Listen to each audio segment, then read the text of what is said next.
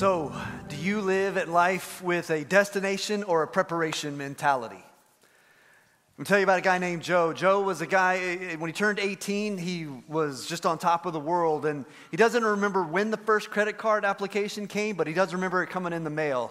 And he remembers just thinking like, wow, I have arrived. Like he got a visa application, and of course he filled it out. He thought, man, I'm an adult now. He filled it out, sent it off, and they did what all credit card companies do. They stamped it, approved, and gave this 18-year-old guy a line of credit that he immediately began to have fun with.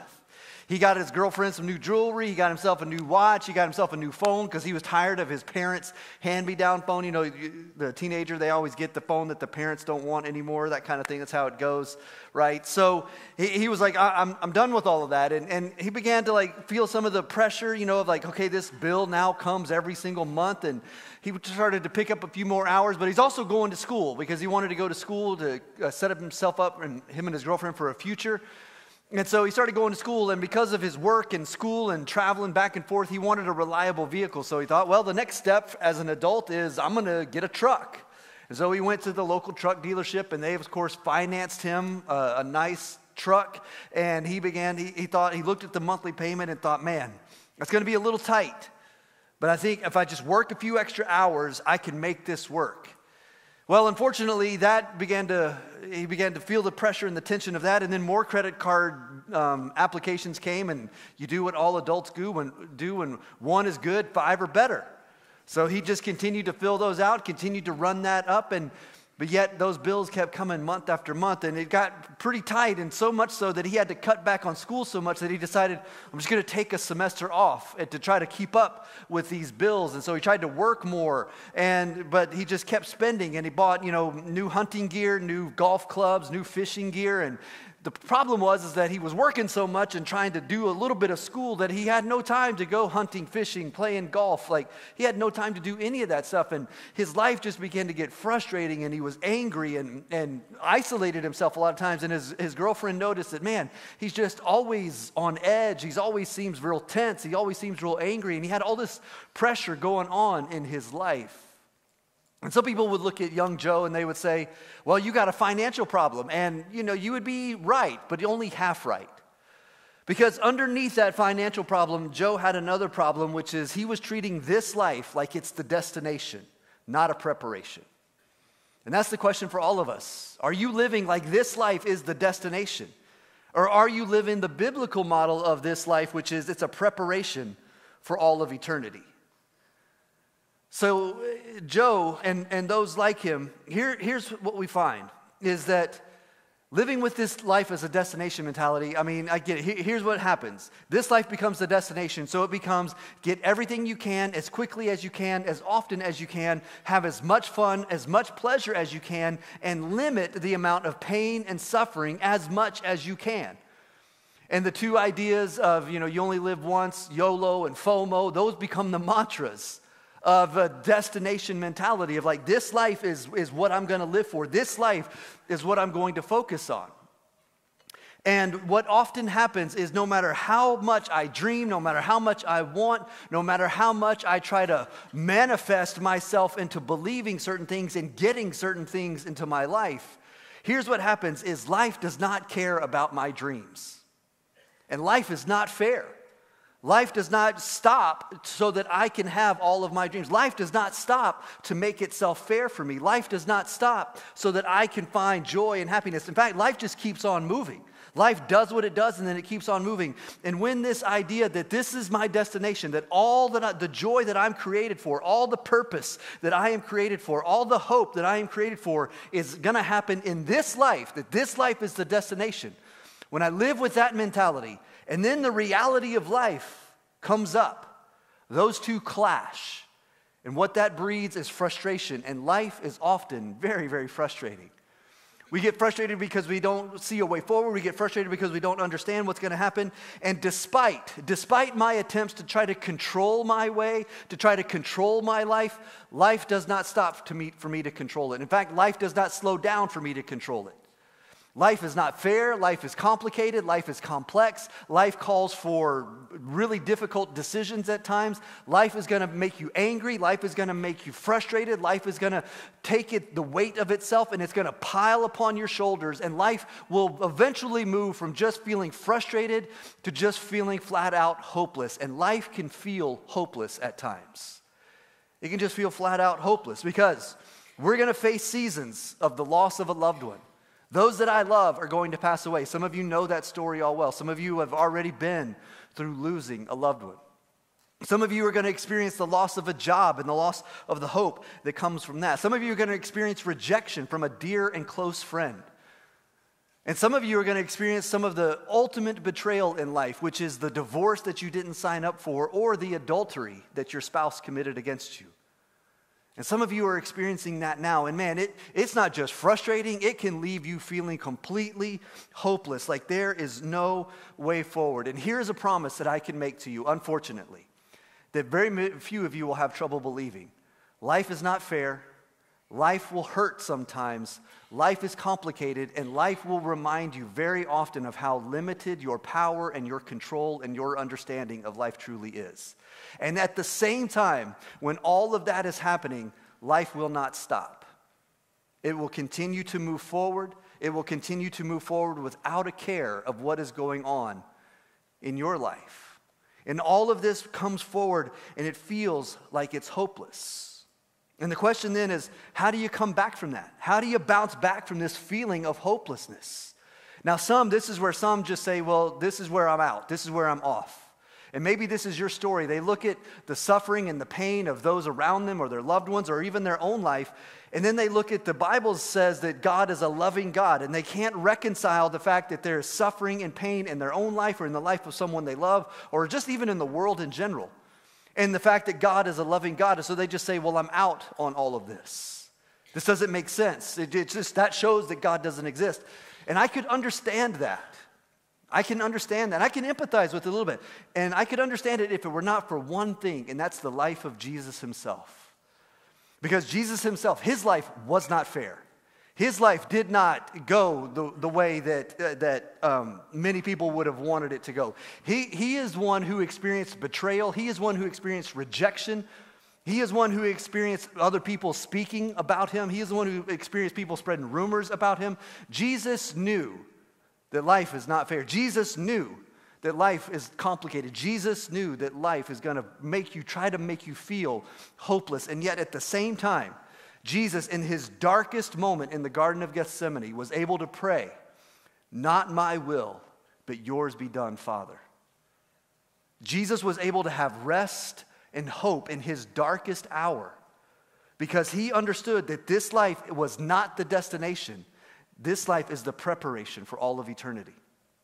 And when I find myself, the awesome thing about Jesus is that when I find myself in Jesus, when I find myself as a Christ follower, is that Jesus eliminates all hopelessness from my life. Now that's a big and bold promise, but I'm telling you it is absolutely true that he eliminates all hopelessness. In fact, here's what he says in John 14:1. He says, let not your hearts be troubled. Jesus just automatically assumes life's going to be hard, life's going to be difficult. It's going to want to make your heart troubled. But let not your hearts do that. How do you not? He says, you believe in God, you believe also in me. And then here is his hope. In my Father's house are many rooms. If it were not so, would I have told you that I go to prepare a place for you? And if I go and prepare a place for you, I will come again and will take you to myself, that where I am, you may be also. And you know the way that I am going. And Jesus, he speaks of this, and I love this about Jesus, is that he looks at our life and he experienced everything that we experienced. And he says, I can eliminate all hopelessness, but he doesn't do it by saying, it's really not that bad. Just chin up. Just, suck it up a little bit. You're going to be fine. Like, he doesn't give a pep talk. No, that's not what he does. He says, no, what you've got to do is you've got to shift your heart, shift your mindset to see that this life is not the destination, but this life you're being prepared for something that's even greater than anything this life could ever have. And then on the other side, the Bible speaks about how Jesus, he understands and he sympathizes and he empathizes. He knows what our lives are like. As I told you a moment ago, Jesus is the one who experienced ultimate betrayal in his darkest moment, his deepest moment of need of his closest friends. They were not there. They ran, they left, they took care of themselves and left Jesus all alone. He knows betrayal. He knows suffering. He knows pain. Jesus was even physically tortured.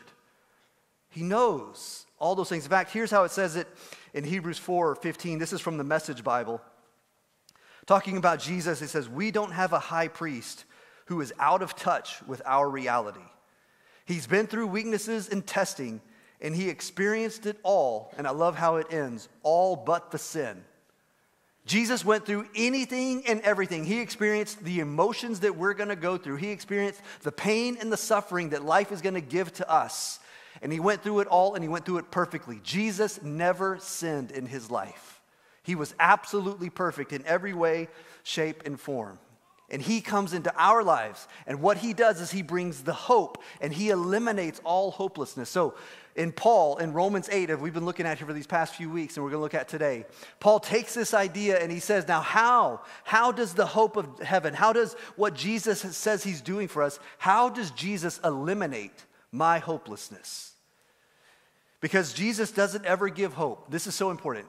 Jesus doesn't give hope to this life without the ultimate hope of heaven. In fact, that's the only way Jesus gives us hope, is Jesus gives us hope by giving us the hope of heaven, and that is supposed to work backwards into this life today. But three things that Paul says Jesus does for us that eliminates our hopelessness. The first thing is that Jesus establishes my hope as God's child. He establishes me. And what this means is that the moment you put your faith and trust in Jesus, the moment you say yes to Jesus, that you become a child of God. Becoming a Christian, becoming a child of God, it's not a progressive thing. It happens in a moment, in an instant, that the instant you say yes to Jesus, he legally moves you from an orphan out here on your own, trying to figure out life on your own, to the realm and to the domain of being God's child, where God is your father, God is your affection, and God loves you and is focus his life in upon you. That Jesus does all of that for you. He makes you God's child. Here's how it says it in Romans 8. The Spirit himself bears witness with our spirit that we are children of God, and if children, then heirs, heirs of God, co-heirs with Christ, provided we suffer with him in order that we also may be glorified with him. Now some push back and they say, well, how does Jesus establish me? Like what does that mean today? And here's Paul's answer, is he gives you the Spirit of God. The Holy Spirit, the third person of the Trinity, who is every much God, that's Father, Son, Holy Spirit, all of them equally God, distinct persons equally God. The Holy Spirit now lives in my spirit in every moment of every day, even in the darkest moments of every day. The Holy Spirit is present, active, and working and speaking into my spirit that you are loved, you are cared for, that God's grace is shining upon you, God's face is towards you, and that you are a child of the living God. Every moment of every day, that is happening in your deepest spirit. Now, how does this change? How does this give us hope? Let me give you an illustration to help. As y'all know, I have 4 kids, and every single one of them, when they were young, I'm talking 2, 3 years old, every single one of them had a moment like this, where in the middle of the night, 2 a.m., they come into my room. And parents, you know, aunts, uncles, anybody who's ever had a small child sleeping in your house, here's how this goes. You're fast asleep. You're dreaming. You're off in la-la land. And all of a sudden, you feel that light tap on your shoulder. And you're not quite sure what it is, and so you're like, maybe I'm just dreaming this. And then it gets more aggressive, and then finally it's, beating on you. And you open your eyes, and your 2-year-old is just staring at you. Like that creepy, weird stare. And you just said, yes, what? Is everything okay? What do you need? Your adrenaline's pumping, and they look at you and they say in the sweetest little voice, they say, I'm thirsty. Would you like a glass of water? Yes. So you get up out of bed, you take them to the kitchen, you get them a glass of water. My kids, I would get them a glass of water, and I'd take them back to bed, and I would pray with them if they were scared and get them all tucked back in and make sure that they were good. And then, of course, I would go on back to sleep. Now, here's the reality. Those 4 kids, they can do that. But listen, if anybody other than those 4 kids comes into my bedroom at 2 a.m., taps me on the shoulder and says, I'm thirsty, there's going to be a very different response in that moment than it was for my 4 kids, because I'm their father. Only a child can go into the Father's room at 2 a.m. just to ask for a glass of water. Now listen, that's the kind of access you have to the God of the universe.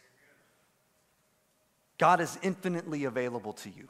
God is eternally present with you.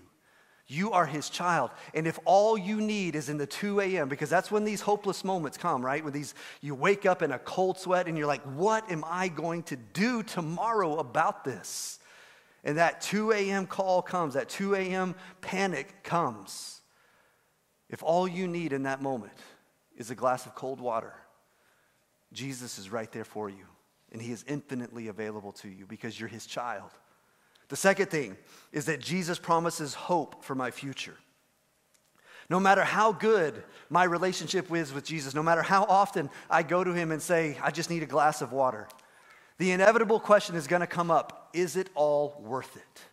Look, it's not easy to follow Jesus in this life. It's not easy. It's going to call for discipline. It's going to call to saying no to a lot of things that culture wants you to say yes to. It's going to call for you to stand alone at times. I mean, we're living in a culture, I just read a report this past week that Barna released, where there is still a steady decline on people's understanding of Jesus, God, and the desire to see Jesus as who he is and see the Bible for what it says it is. So it's not going to get better anytime soon from what it already is. It's not going to be easy. And there's going to be moments where you're going to say, is it worth it? In fact, some of you may have friends or close family members who look at you and they're like, what are you doing? Why do you take this Jesus stuff so seriously? Why do you go to that church every single week? Some of you go a couple times a week. Some of you spend, a lot of resources and time, and your friends and your family look at you like, why do you do all of this? What is that small group thing that you go to? Like, what do y'all do in that? Like, you just sit around and talk? Why? And you're going to begin to wonder, is it all worth it? This Jesus that I am following, is it worth it? Here's Paul's answer in verse 18. I consider that the sufferings of this present time, are not worth comparing with the glory that is to be revealed to us. Paul's answer, is it worth it? His answer is this: suffering is temporary, glory is eternal. Is it worth it? Suffering is only for this life. Suffering is only for this present time. Glory is only for your future. Is it worth it? Absolutely, it's worth it. And here, what is this idea of glory? What does this mean? I love how he builds this picture out. And he uses creation and then a very powerful object lesson towards the end of this. Keep reading verse 19. For the creation waits with eager longing for the revealing of the sons of God. For creation was subjected to futility, meaning nature is not everything it's supposed to be yet. But wait till God is finished with it. I mean, nature's beautiful. I mean, the mountains, the Grand Canyon, the oceans, even our rivers, these types of things, they're amazing. But Paul's saying, wait till God's done with them. How beautiful they're going to be. Continues on, it's not willingly, but because of him who subjected it, in hope that the creation itself will be set free from its bondage to corruption and obtain the freedom from the glory of the children of God. Here's his picture. For we know that the whole creation has been groaning together in the pains of childbirth until now. You know, we have several staff members who just spit out kids, right? And Lauren Louvier did, and my wife's done it 4 times. Here's the picture, because I love how Paul gives us this picture. Have you ever asked a lady who is 38, 39 weeks pregnant, hey, how you feel? Depending on how that day is going to go, you'll either get one of what I found to be 3 responses. You'll get an eye roll, you'll get a sneer, or you'll get a right hook. However the day is going. My wife's done it 4 times. I've been around others. And look, it's so inconvenient. I mean, my wife in those 38, 39, 40th week, it's just, she didn't sleep. She was uncomfortable. She couldn't breathe. I can remember with one of them, she was like, it feels like they're kicking me in the throat. Like they're just everywhere. And it's just so uncomfortable. And we haven't even got to labor yet. Now, the next time, guys, your wife is in labor, look at her and ask her, is it worth it? Don't do that. I watched my wife do it 4 times. I'm here to tell you right now, I would die if I had to go through that. She is so much tougher, so much stronger than I am. There's no way I could do that. And all of that pain, all of that really and somewhat suffering, man, it is awful what ladies have to go through.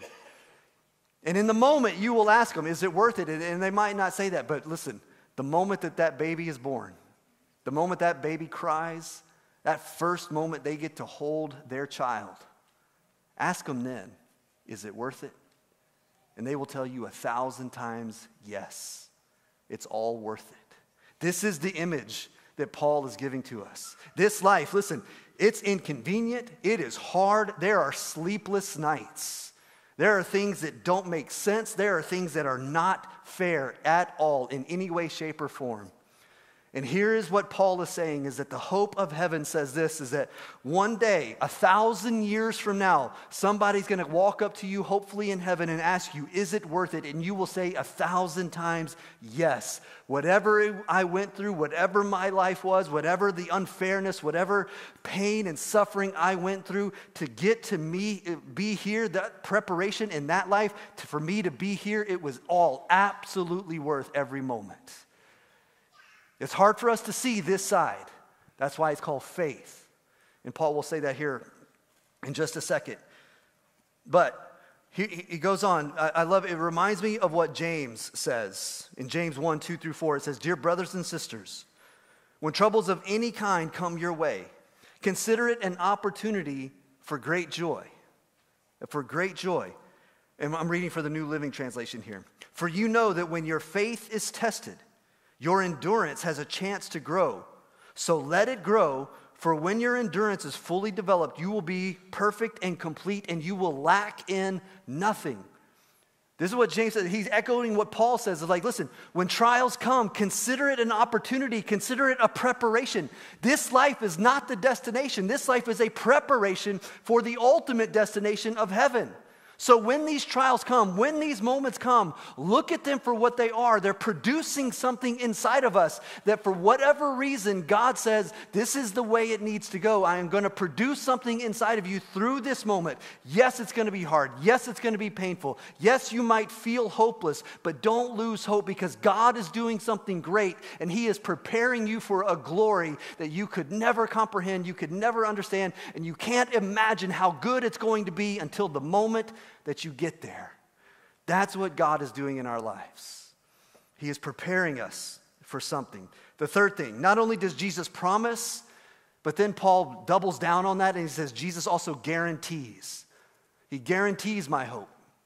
So a promise is that, I'm going to work as hard as I can to make this happen. But because Jesus is the one making the promise, He can also guarantee it because He's all powerful. And the guarantee is there is no chance that this will not happen. And let me show you how Paul says this, because Paul says the way he guarantees it is he gives you a down payment on the life that he is preparing you for. Verse 23, "But not only the creation, but we ourselves who have the first fruits of the Spirit." That's the down payment. The first fruits of the Holy Spirit. "We groan inwardly as we wait eagerly for adoption as sons, for the redemption of our bodies." So Jesus, when you put your faith in Him and He transfers you from the domain of darkness to His kingdom and you become God's child, the Holy Spirit comes into your life and He lives in your spirit, in the innermost parts of your life, and He is consistently and constantly witnessing to you, speaking to you, reassuring you, giving you assurance that God is with you, God is for you, God is loving towards you, God's face and God's power is active and present in your life, that you are loved, you are fully redeemed as God's child. We'll see later on in a few weeks that He actually even prays for you when you don't know what to pray for yourself. The Holy Spirit is constantly active and working. And Paul says, the presence of the Spirit, the reassurance that the Spirit gives you, that is the down payment for you to know that the hope of heaven is a reality, that everything that Jesus promises for my future is a reality because I've already got the down payment on it in the person of the Holy Spirit. Now, for some, they say, well, that sounds super spiritual, and I don't get how that's supposed to help me to what's that supposed to do for me today? How does that help me when my marriage is struggling? How does that help me when my parents are getting older and I'm trying to take care of them and, they forget things, or they're just, they're aging and they're dying? How does that help me then? How does that help me when I'm not getting along with my teenagers? How does that help me when I'm not getting along with my parents? How does that help me when I just got inflated out of 25% of my retirement? These are all real experiences that people are living today. How does the down payment of the Holy Spirit help me? Let me give you an illustration. Imagine, and this is purely imaginative, but imagine you and a friend. Two people walk up to you. You're walking down the street, two people walk up to you. And the first one to your friend looks at them and says, I want to give you $1,000. Now this is it. I'm going to give you $1,000. I'm going to give it to you once, and this is all I'm ever going to give. So here's $1,000. Now, your friend is excited. Like, who's going to say no to $1,000? I mean, imagine what you can do with $1,000. If you're Joe at the beginning, you can pay off some stuff. But who's going to say no? It's like, yes, thank you. And they're excited. They're happy. But then another person walks up to you and says, listen, I'm also going to give you $1,000. But here's the deal. This is just the first installment. I'm going to come back to this exact place at this exact time 1 year from now. And when I do, you meet me here, and I will give you $10 million. That's got your attention. Now, a couple days later, you meet up with this friend of yours. He got $1,000. You got $1,000. And in the meantime, tragedy has happened. Both of you had your wallet stolen with that $1,000 in it. You meet your friend, and you look at him, and he walks in, and he is just so, life is just taking everything out of him. He's tripping over his bottom lip. He's so sad. And you ask him, what's going on? I lost my $1,000. I don't know what I'm going to do. That was it. That was all I had. That was all I'm ever going to get. That was all that there is. There is no hope now. I'm lost. I'm gone. And he looks at you and he's like, listen, I know that you lost your $1,000. How come you can still somehow go? How can you go on? And your response is, well, yeah, I lost my $1,000. And look, I wouldn't wish it on anybody. It's hard. It's going to be difficult. I'm angry right now. I'm frustrated. But here's the reality. I know that was just a down payment. There's still more to come. And all I got to do is go meet that guy next year, and I got $10 million coming. So this season's going to be hard. But that promise, I'm going to hold on to that. This is what Paul's saying Jesus has done for us. Jesus is the one who's walked up to you and said, I've given you $1,000. There's $10 million to come. And you and I were getting so wrapped up and sad and downcast and distraught because this petty little stuff that we've got in our life, somebody is threatening it or taking it away, when Jesus has promised you all glory, all heaven, everything that you would ever hope, want, or dream, but you got to wait for it. You can't get all wrapped up in this little bitty life and not be waiting for the glory to be revealed when Jesus comes back. How does that matter? Man, when your marriage is struggling, that's the threat. That's the one who's going to try to take away your hope and your joy, the down payment that Jesus has made into your life. You can't put your focus all on that. You can't put your hope all in that. You've got to put your hope into what Jesus will come, will bring you. And listen, it's going to feel like all hope is lost until the moment Jesus shows up, and then you will be able to say, why did I ever doubt him? Here he is. Look at what he has done. Look at what he is doing. And all of this, Paul is showing us that where I have to get to, where you and I have to get to, is we have to grab hold of these promises, and that the hope of heaven is what eliminates all hopelessness. The hope of heaven eliminates every bit of hopelessness that you are going to experience. Every bit of hopelessness that you might feel or want to dive into, the hope of heaven is the only remedy that will eliminate all of that hopelessness. Because here's what hope does. I've had this basketball sitting up there, and many of you have been thinking, why is there a basketball sitting up there? The hope of heaven, it makes you buoyant. It gives you the strength to bounce back in life. Because life, just like this basketball, just like many of you are watching the professionals do right now in the playoffs, it does nothing but want to throw you down. But what the hope of heaven does, just like this ball, is it allows you bounce right back. No matter how hard life throws you down. In fact, the hope of heaven will say that, look, no, if life throws you down harder, you just bounce back higher. You ever tried to take a basketball and shove it underwater and hold it there? It fights with everything it's got to get back to the surface. That's what the hope of heaven allows your life to do. The hope of heaven allows you to bounce back. The hope of heaven doesn't allow life to keep you pressed down because you are fighting with the hope, with the glory that Jesus is working, with the glory that Jesus is going to bring, with the hope of Jesus, with the Holy Spirit working in your life. You are working to push yourself to the surface because that's what hope does. No matter how much it pushes you down, you come back, you bounce back, and you come back with joy that cannot be taken away from you. Let me give you a few examples of what I'm talking about. Your spouse comes to you and they say, listen, I've got an addiction. And I've been dealing with this addiction since before we were married. And I've been trying to fight it in secret our entire marriage. But now I can't fight it any longer. In fact, I'm powerless to fight it. And I've got to bring it out to the open. And the problem is it's going to affect you deeply. And it's not your fault. But it's going to hurt you. In that moment, what is your hope going to hold on to? Because the hope of heaven that allows you to bounce back, here's what it says. It doesn't say, oh, that's not that big a deal. No, it says, no, it's a big deal. It's a big deal. And this is going to be a season that's going to be hard. It's going to be painful. You're going to be angry on certain days. You're going to want to walk away. You're going to want to quit on certain days. But the hope of heaven says this. It says that Jesus, through the Holy Spirit, is active and present in my marriage. And that there is a day when we are going to look back and we're going to say, that was a hard season we went through. But was it worth it? Absolutely, it was worth it. Because you will bounce back because Jesus is not done with you or with your marriage. That's what the hope of heaven says. Another one. Your spouse got the dream job. Y'all been having financial problems. You've been struggling, right? Paycheck to paycheck. But now he or she, they just got the job that y'all have been praying for. And it is an answer to prayer. The financial strain is gone. Everything's looking upwards and to the right. But then 3 months later, an unforeseen thing happens in the company. And they come to your spouse and they say, listen, I know we just brought you on, but you're the newest one in.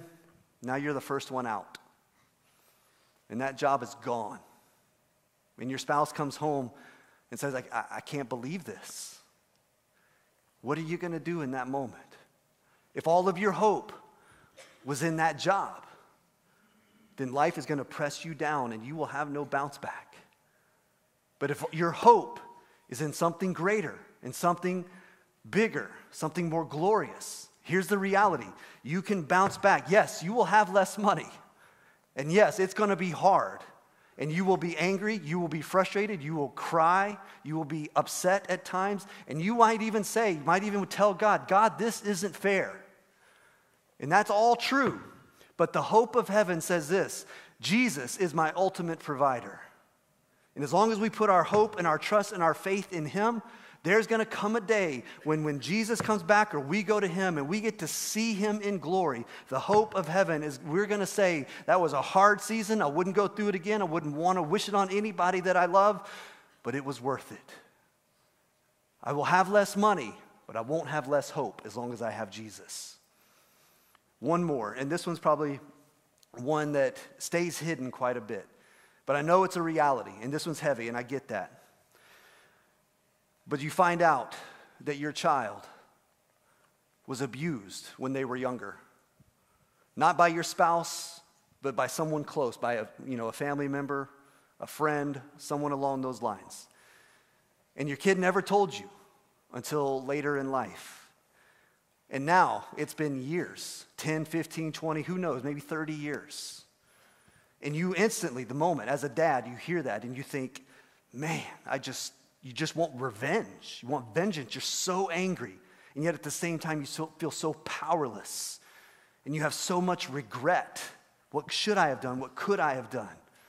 In that moment, the hope of heaven that allows you to bounce back because life has just really pushed you down. And it is difficult. And there, again, you're going to be angry, rightfully so. You're going to say this isn't fair, rightfully so. You're going to say I want to take it out upon them, and rightfully so. But yet we're powerless to do anything about it. We can't even change the past no matter what we do.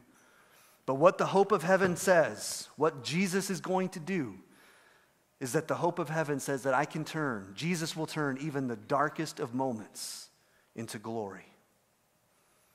And listen, as your pastor, I can't tell you how he's going to do that. I can just tell you that's what he says he's going to do. And I can trust him. Here's the reality of what Jesus promises. In Revelation 21:4, he will wipe away every tear from their eyes, and death shall be no more.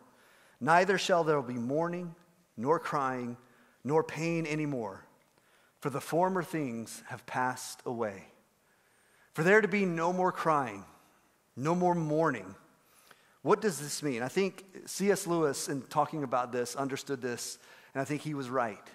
He said, how we don't understand, and we might not ever understand, but somehow, when we get to heaven, that hope of heaven that we get to experience fully one day, somehow, some way, God is going to, in all of his power, is going to take all of that glory, and not only is it going to work forward into my future, but it's going to work backwards into this life that I've experienced. And all of that agony will turn to glory. How will that happen?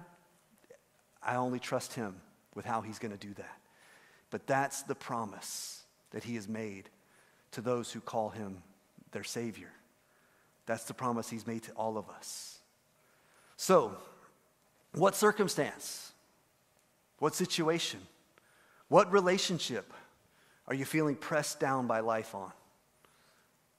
Where do you need the hope of heaven to help you bounce back, to make you buoyant, to come back to the surface?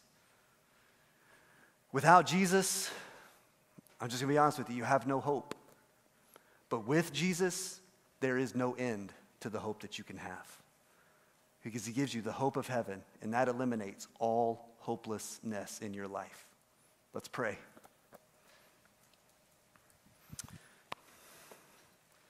God, you give us such great promises.